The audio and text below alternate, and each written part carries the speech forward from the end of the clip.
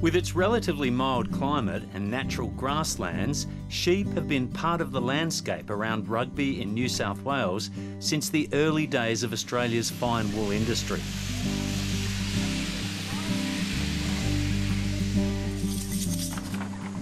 But after 6 generations as merino wool producers, Peter Kelly has changed his family's narrower pastoral to a meat operation.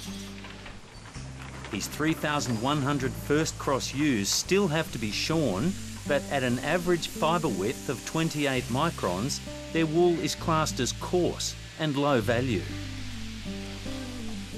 Wool's more of a secondary product for us, but it comes with the animals. It's still beneficial, we feel, growing sheep that you can shear, because the last few years it's definitely been worthwhile, but it is our main income is out of the second cross lamb.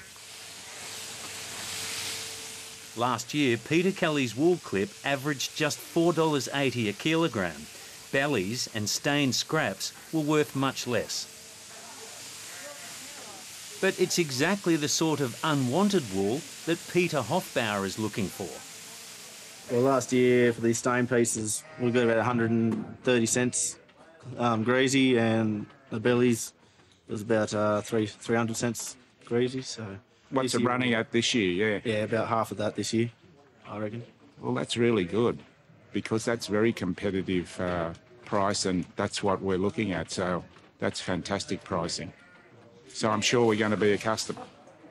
Peter Hofbauer is chairman of Planet Protector Packaging, a company turning low-grade wool into high-value insulated packaging. These are ideal because they're the type of sheep that they are, and the type of wool is good for insulation. It's quite a thick and wiry type of wool.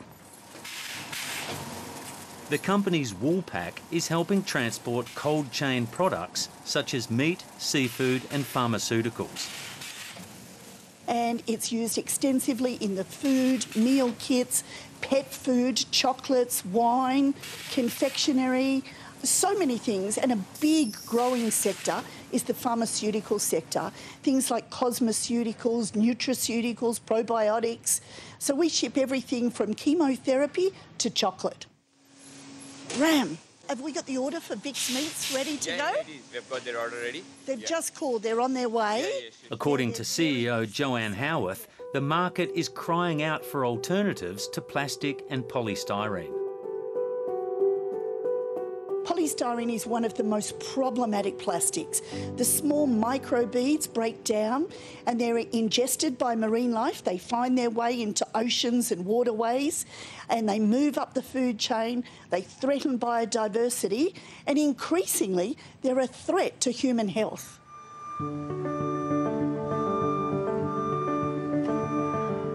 One of the business's clients is the health supplements company Blackmores. Scan shipper ID. At its Western Sydney warehouse, more than 9,000 lines are packed every day. About 1,000 of them are temperature-sensitive bioceuticals. The felt packaging can keep products to below 8 degrees and replaces plastic eskies.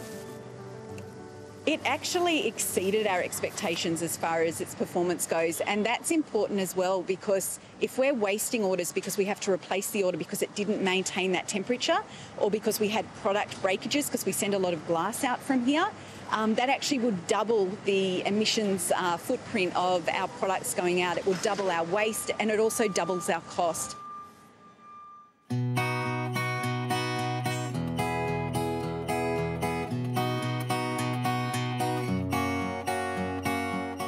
At Nannup in the southwest of WA, Tom Wild makes award-winning cheeses from his flock of mostly East Frisian dairy sheep.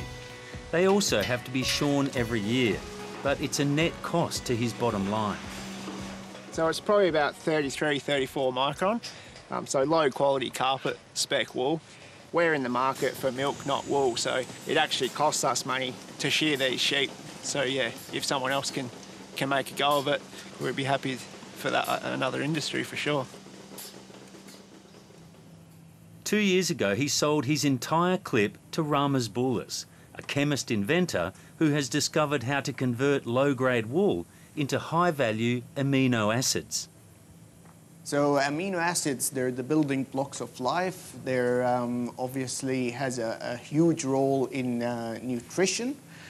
So there's applications in food supplements, nutraceuticals. There is also applications in cosmetic products, pharmaceuticals, and obviously we've developed the world's first liquid fertilizer and soil improver from low-grade wool.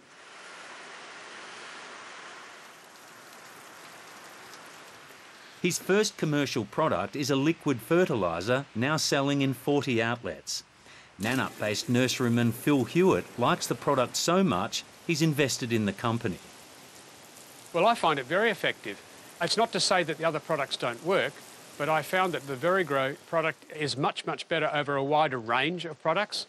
It's good for everything that basically grows, you know, lawns, natives, and I think that's a bit unusual too, to have a liquid fertiliser that also suits natives. So I use it on absolutely everything in the nursery. I use it on my fruit trees that I sell, and again, it's to get the tree looking in the best condition for sale.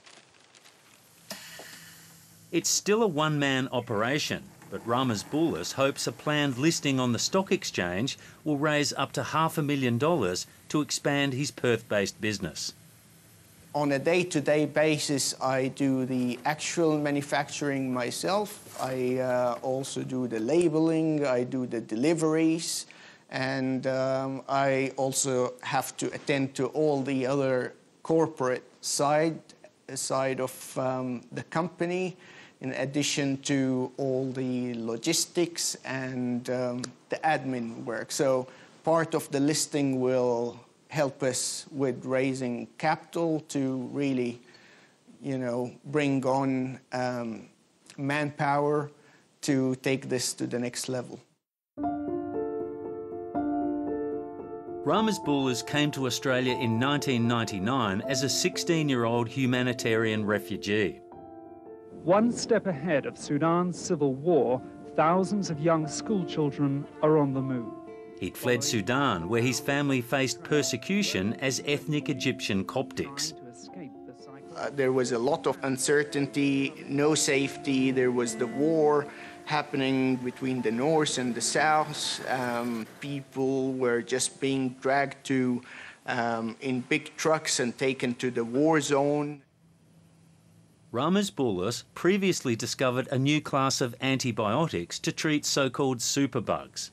It's still in development, and he now wants to produce a range of products from his wool processing, creating jobs and opportunities in his adopted country. It's been the best thing that has happened to me. Coming to Australia is, I found it's a place that has a very welcoming culture, has plenty of opportunities, is safe, there's freedom to do what you want, and the sky is the limit. You work hard, then you get places.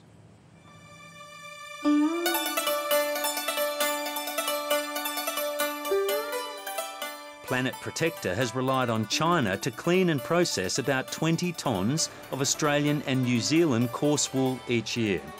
But the company has just won a near $5 million Commonwealth Government manufacturing grant to build its own processing facility in New South Wales. We've had terrible disruptions to our supply chain out of China, exorbitant freight increases, delays. You know, it's been very, very challenging during COVID, but the world is our oyster. If we've got state-of-the-art manufacturing facility here, we can produce for the whole of Australia, no problems.